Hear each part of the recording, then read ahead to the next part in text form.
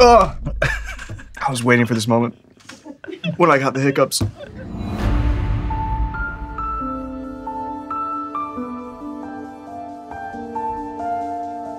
Hey, what's going on, everybody? For First We Feast, I'm Sean Evans, and you're watching Hot Ones. It's the show with hot questions and even hotter wings. And today we close out another season with Paul Dano. He's an actor you know from acclaimed performances in films like The Batman, Little Miss Sunshine, Prisoners, There Will Be Blood, and many more. You can also catch him in his role as Burt Fabelman in Steven Spielberg's new semi-autobiographical film, The Fabelmans, currently in theaters. Paul Dano, welcome to the show. Hey, man.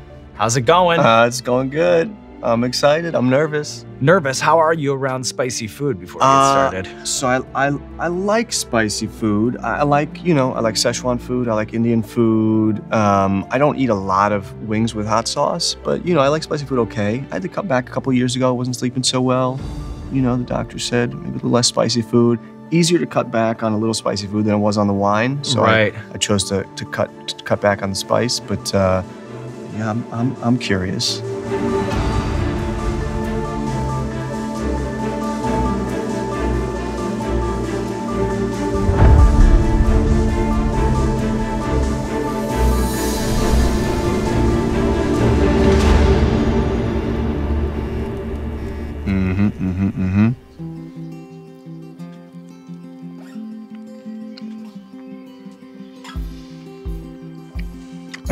Do you just take a bite, or do you try to chow the whole thing? Are there rules of the game? You know what? We're in the abstract over here. There are no rules to the game, but I kind of mirror the guests. Like wherever you go, I try to match whatever experience you're bringing to this whole thing. Yeah. Well, this is yummy. This is nice. Yeah. There we go. Yeah.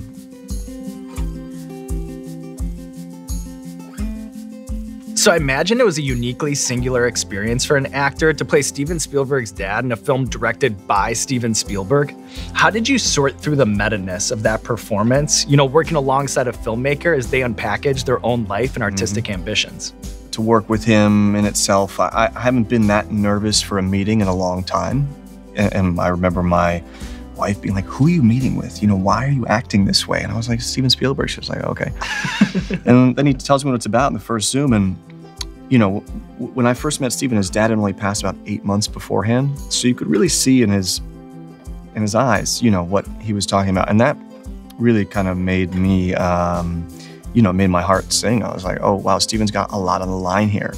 And he was an open book. I mean, the family archives were available to us, home videos, photographs. It was insane to be sort of let into Steven's heart and in his life in that way. I told Steven on the last night of filming it would take me a few years yet to fully process, what we all just did together, and that he would ask me to play his dad,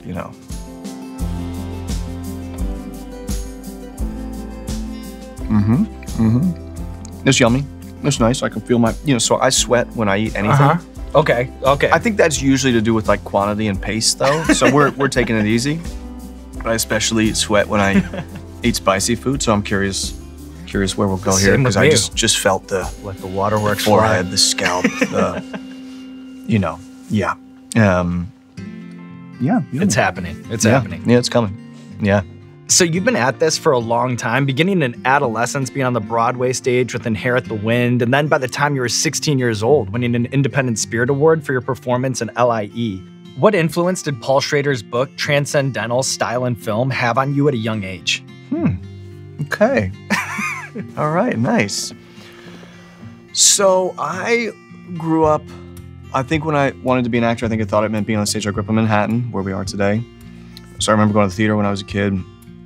And the movies I liked, I was obsessed with Jim Carrey when I was a kid, but I'm not that, but that was like, I love Terminator 2, right? And Halloween, but like, I'm not, So like, I think Paul Schrader's book, it really opened the door to foreign film, which really just sort of opened the door to like becoming like a movie dork. It opens up the language, right? Like if you try different hot sauces and like the language of, hot sauce the and whole spice, world opens up, right? Yeah. So it's like just the more, you get around to, I think the more fun it becomes.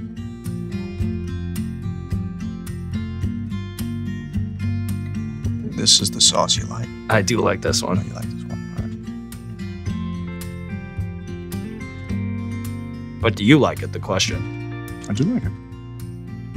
good. This is fun because, you know, it's really, you start feeling sparkly, right? It changes you. Like Yeah, physiologically, yeah, you're absolutely. going through it. Yeah, And it's already starting, Paul. It's already starting. I feel sparkly. Yeah. How did Nirvana's Something in the Way like shape your interpretation of the Riddler? Something in the Way is a great song. And I listened to a lot of Nirvana.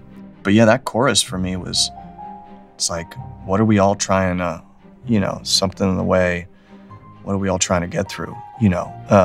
And I think it's about the two sides of trauma. And one person had, you know, a little more resources to deal with their trauma, Bruce Wayne. And my guy just didn't quite have, you know, didn't have the nurture, but he probably didn't have the nature either, if we're being real. Yeah. All right, are you ready to move on here to sauce number 4? You're doing great, by the way. This one is the Los Calientes Barbacoa. Okay.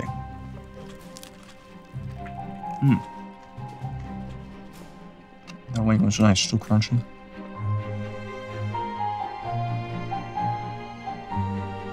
I like that one. Yeah, so far these two are probably the ones I would take home of the 4. I shouldn't say that. We're not gonna. No, you know what though? We're sending them all home with you anyway. Oh, that's fantastic. Can't wait to have a couple friends over and say, now you guys. Yeah, you should have like a viewing party for your episode, have the friends over and see how they match up, you know, to the control experiment with you on the show. Yeah.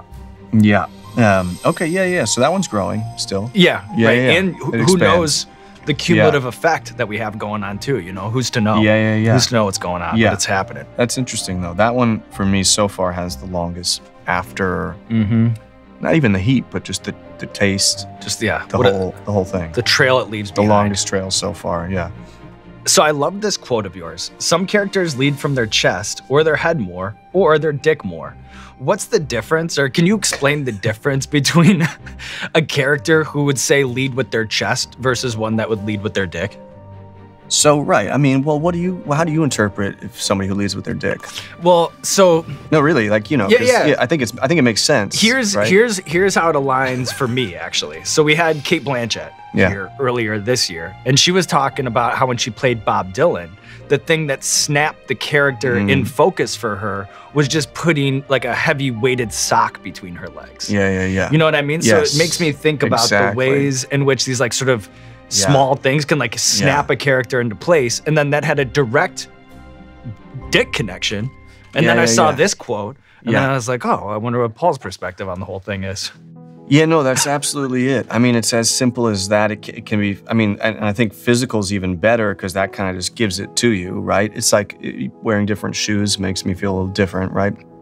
This film, Prisoners, was very much about the opposite of that. It was somebody who was frozen, you know, trauma in the past. And so the body is, you know, he carried his stuff in his, like, up here more, where somebody, I don't know. I think it makes sense without explaining it, though, no? Yeah. Well, you know, it's an actor thing, you know, like it's a little bit in the abstract, like, you know. But. It is, and I guess that's why you do it, right? Because it's like, it's just allowing some kind of little access that maybe is actually not meant to be like intellectualized and overly articulated. It's more like, oh, like, rather than let's just go there to whatever physical component, you know, feels helpful. Makes sense to me. Yeah. Are you ready to move on here? Yeah. You're at the halfway point already. Okay. You're crushing it. Oh, this one's oily. Yeah. So there's oil-based sauce here with Fly by Jing.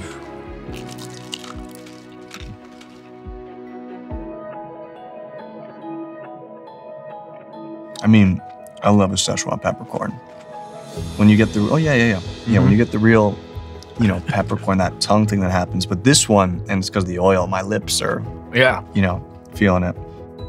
Where does performing You Still Believe in Me alongside Al Jardine and Brian Wilson, where does that fall on your list of musical accomplishments? Nice, okay. Yeah, that was pretty cool. I mean, I love that song. I chose it. They said, what song do you want to sing? And for some reason, that track really gets me. I think it's the second track on Pet Sounds. I don't know if I can remember this point, but maybe my favorite experience I've had as an actor, Love and Mercy, and I think it's because of the music. You know, I was nervous, but I think it went well enough. Brian was a super sweetie to me. Is it true that you met Bong Joon-ho when he was jumping up and down in the crowd at a show that your band was performing at in Brooklyn? Actually, yeah, it is. So I was a big fan of his. He had a film called Memories of Murder quite some time ago. 2003, I can't remember the exact year. It's incredible. It's a fucking great film. It's a really good film. And then he was in New York to promote his film called Mother. So this is like 2008, 2009, maybe 2010. And I had a friend who knew him and was at his screening, and then they were like, oh, we're gonna go see Paul play afterwards. And I was playing, and I saw a large Korean man dancing in the back of the room, and it turned out to be Bong, who I was a huge fan of. And we got to hang out afterwards, and then we started like a pen pal relationship. And then eventually a few years later, like we got together when he was in Brooklyn once, and he showed me a drawing of a pig. Man. Said, this is gonna be this movie, you know? And I was like, just the drawing of the pig, I was like, that's, you know, I'm there. Like, I was just like, Bong and a pig? Like, yeah, like, Sold. Yeah, for sure, you know? So yeah, that's a fun memory. All right, are you ready to move on here? Yeah. To sauce number 6, back half. This is the turmeric bomb. Okay.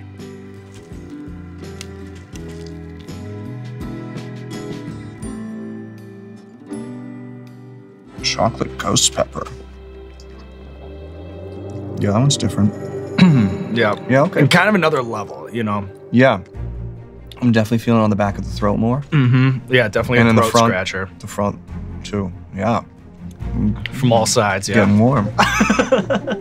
Yeah, it's coming. Well, this is more fun than I thought. I'm like, okay. I mean, I know we're going to be hurting, Yeah. but like, okay. So far, it's a fun. vibe. Well, it's fun to like really taste it, right? And not Yeah. just have it be about me looking silly. Yeah, yeah, yeah. So there's a really nice comment in the Paul Dano breaks down his most iconic characters segment that you did for GQ, which reads, Paul Dano has one of the best curatorial instincts in the industry. It's a good sign when you see his name on a poster, not just because you know he'll crush the performance, but also because he picks the best movies to star in. I know this question is a bit in the abstract, but how would you best describe the science behind picking and sequencing roles for yourself? Well, that's nice. I didn't hear that before. Somebody said that. That's nice. I think I've just always really gotten off though on like the whole thing, meaning that it's not just about the character and not just about me, but it's like, who are you in it with? What are you making? And are you excited to like potentially see that? But I do think even when I was younger, I would probably lean towards, frankly, if maybe even a smaller part, if I thought the thing was really, and I don't know why, except that that was me. I don't know that it always felt good or sane or like a way to build a career or something. So after doing the Batman, first of all, if Steven had asked me to do anything, I would have done it. But like the fact that Burt is so different from the Riddler, it was like what I needed. A gear shift. Yeah, right? Like that's good for me. It's like, okay, I've done this, you know, more operatic, you know, psycho thing. And now this like really contained, decent, you know, that I couldn't dream up. Like it just luckily worked out that way. It's like, I don't know if you get this. Sometimes I get this when I eat like a lot of sushi, like really good raw fish. Yeah. Or there's like a slight high. Listen, Yeah. I almost think that's like why I'm still doing the show 19 seasons later. Yeah. I'm like chasing the dragon with that kind of like hot sauce head high that you get. Yeah. So that's why I was laughing. Get a little like sort of there's a weightlessness nice feeling. Yeah. It's kind of a vibe. Yeah. No, it's good. It feels nice. It's nice. The Cosmic. Disco. Good label. Once you taking that breath.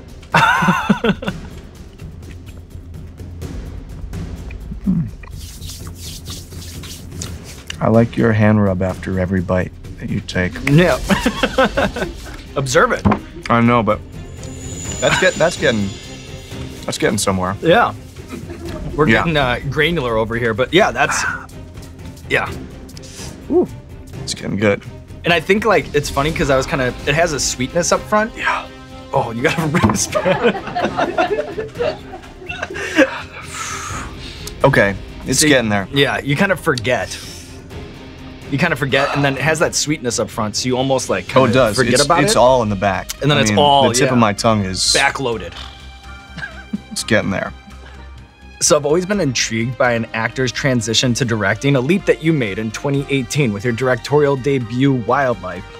how would you define like a good actor's director? Like, are there qualities that you tried to absorb from directors that you enjoyed working with in the past to help inform your approach when you took the seat? Yeah. No, for sure. And that's that's one of the advantages as a quote first-time director that I really had. Right, I've seen how people do it, and you can take, you take something for the road with you, and you're like, oh yeah, it's tingly. Yeah.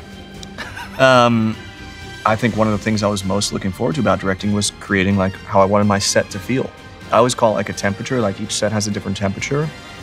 I really like when you walk from your trailer to a set and you can feel like the energy change. Maybe sometimes you bring that, but I think with certain directors, it's like on There Will Be Blood, like, that set had a temperature, and that's a good feeling. And I mean, I can feel my nose dripping. I brought a burp rag. I brought my kid's burp rag in case I needed it. Well, it's a good thing you did, apparently. Yeah, okay. And you might need it for this next one. Yeah. Which is the bomb beyond insanity. And this is here every year. Look how observant you are. Yeah, every single year we've kept it around. Yeah, it's the one, and you'll see why. I know this is one of the ones that I want my beloved publicist over here to try out. Right, you know what? That doesn't happen enough. That doesn't happen enough when guests come in, All right. Oh, diving right in.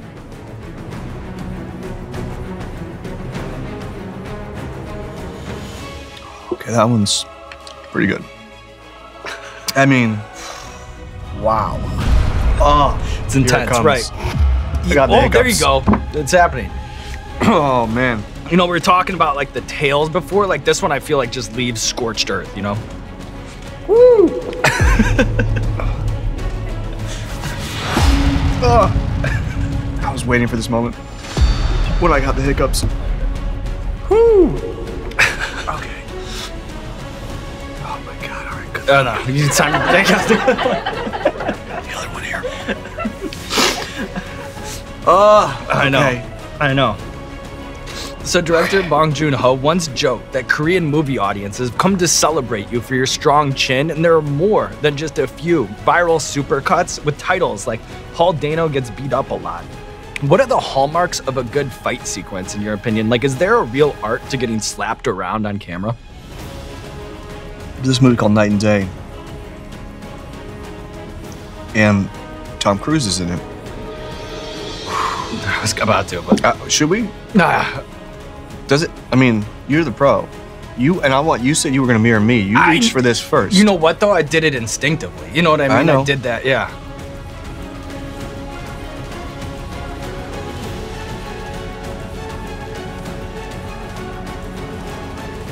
Well, that felt nice in the moment. We'll see. We'll see what happens now because it's already coming back. But right. Okay. So, Cruise. We gotta talk about Cruise.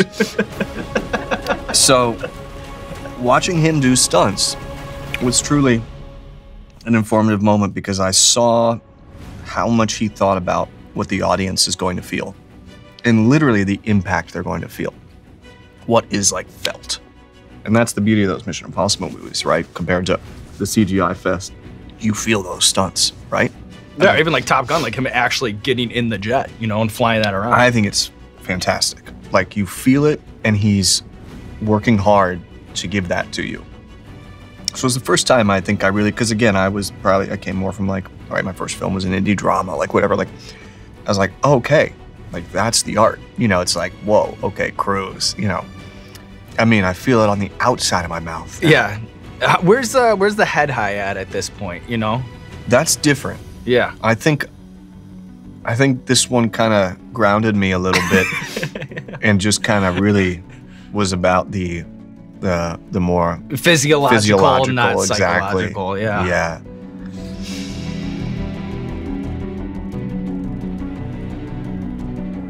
So it gets worse. Let's see. Unique garlic.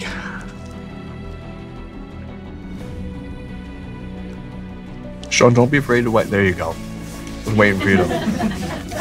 I didn't mean to make you self-conscious about it. I'm right here with you. Right here with you. Oh, yeah. We got it. We got it. Yeah. Between films like Okja and Swiss Army Man, what would you say is the seminal fart scene of your movie career? There aren't many actors who can credibly answer a question Sean, I've like always that. been wanted to be asked this question. When people say to me, is there anything that we haven't asked that you'd like us to? I always think, I wish they would ask me about what my most important fart on camera is. Yeah. The opening of Swiss Army Man is definitely one of my favorite scenes that I've gotten to film. You know, the intent was, can the first fart make you laugh and the last fart make you cry? And I thought, by God, if we could do that. Now, I don't know that we did, but I thought, well, if you're gonna work towards something in your life, that's something to work towards. Now, am I forgetting, because you mentioned other things, am I forgetting about other film farts? Because of course the first thing I think of is well, you know what? Swiss Army Actually, Man. I do have a follow-up because, you know, I apologize for this line of questioning, but in a 2007 interview with Playbill, you called your biggest onstage mishap a rather audible fart I let go, but was able to use it in a scene. Do you happen to remember that production? I mean, it was a 15-year-old interview. Sean, I just try to use, you know, what's happening in the moment, you know. But also, like, yeah, that's funny. I mean, you know, I've got a 4-year-old, so tooting is a big point of humor in our house. You know, it's great. You know, It's like a through line, you know? It's followed you from your career to home.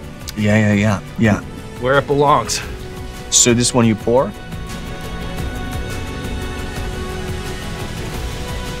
Hold on a second. I think I gotta finish off my look though. Oh yeah, you got a whole. Oh, there we go. Sweating too much. Let's get it really. Okay. All right. Extra sauce. Here we go. So pour it on the wood. That's what I do. You know, I've messed up going straight to wing too many times. Okay. Dab that nice little fat corner of the wing there. And I guess we really go for it, huh? Let's go for it. You know, it's the finale. All right.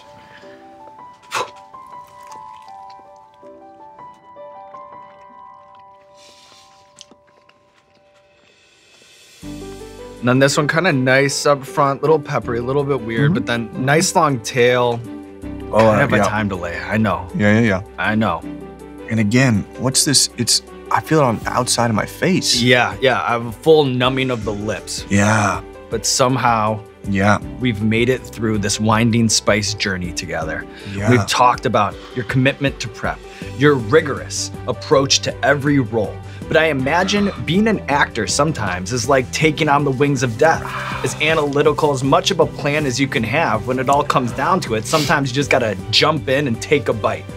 Throw caution to the wind. So to close things out, with your brain on fire, your mouth ablaze, how much of the acting experience, in your opinion, is just being able to say, fuck it, when the director says action? Oh, that's great. And you know what? It's true. Like, man, I do not think the first thing I want to do is embarrass myself, but you gotta be willing to embarrass yourself. It's just like, you know, it's like, fuck, you just might embarrass yourself. You really, you know, that's it. And lesson learned. I mean, I've been doing this for a while, and Steven's film last year, there were times when I would just have to say, I'm just gonna have to do it on action, you know, like, you know, and you just, it's gonna come out. You just have to trust, you know, because you do all this work. Some of that is, I mean, it's all going towards it. Some of it is, frankly, like, you're just trying to build up a reservoir of stuff to let out, but you know, confidence too. It's like, okay, I'm Burt, you know, and whatever it takes for you to believe that. But yeah, you just kind of ultimately have to let go. And it's taken me a long time to get to that place of trusting, like, something will come out today, Paul, and let's go, hopefully let it out, let it happen. And you know what? Something was let out today. Paul coming in here, taking on the Hot Ones gauntlet and putting an exclamation point on season 19. Now there's nothing left to do but roll out the red carpet for you. This camera, this camera, this camera. Let the people know what you have going on in your life. Like in my life right now, like Paul personally, Or like movies and stuff. yeah, like I got a baby. Yeah. See the Fabelmans, man. I think Steven's. I think it's really good. I really like it. I think you should check it out. That's it. Good job. All right, I'm gonna have another sip of this. Yeah. Really fun and good questions. Thorough. I like it. You get people in a vulnerable place and ask a real question.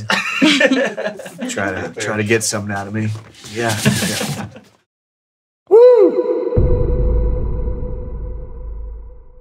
Thank you so much for watching today's video, and Hot Ones fans, I have a very exciting announcement. The Hot Ones Shake Shack collab is finally here. The Hot Ones cheese fries, the Hot Ones burger, the Hot Ones chicken, all made with a Shack sauce that includes Hot Ones the classic along with the last dab. It's very spicy, it's very delicious, and it's available for a limited time. Now through the end of the year at Shake Shacks nationwide and via the Shake Shack app. Be careful around your eyes, and don't forget to order a milkshake.